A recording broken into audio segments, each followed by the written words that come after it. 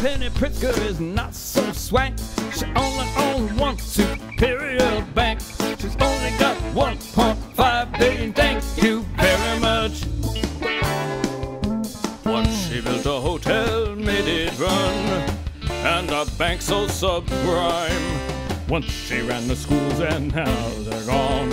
Penny, can you spare a dime? But Mr. President, she's an above average resident of the cabinet.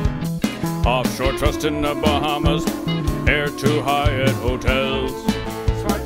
High regard for housekeepers, same as schools and neighborhoods.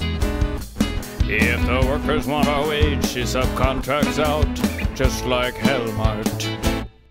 In Penny's reign, the banker shaves another customer. We see homeowners sitting waiting for a trim.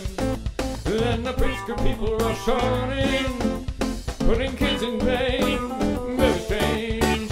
Subprime Penny, well, what's that worth? Secretary of Commerce, what on earth are qualified secretaries? There seems to be a dearth, so a bank ruinator gets a cabinet berth.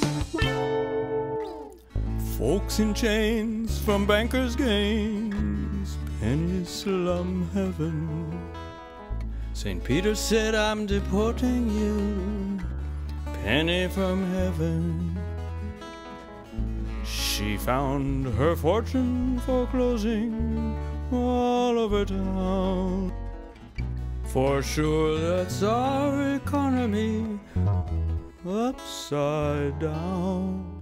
I'd trade her for a package of corporate tax enforcement improvements. If you want the things you love, you must have labor movements. But what you hear's not thunder, it's simply plunder, you see.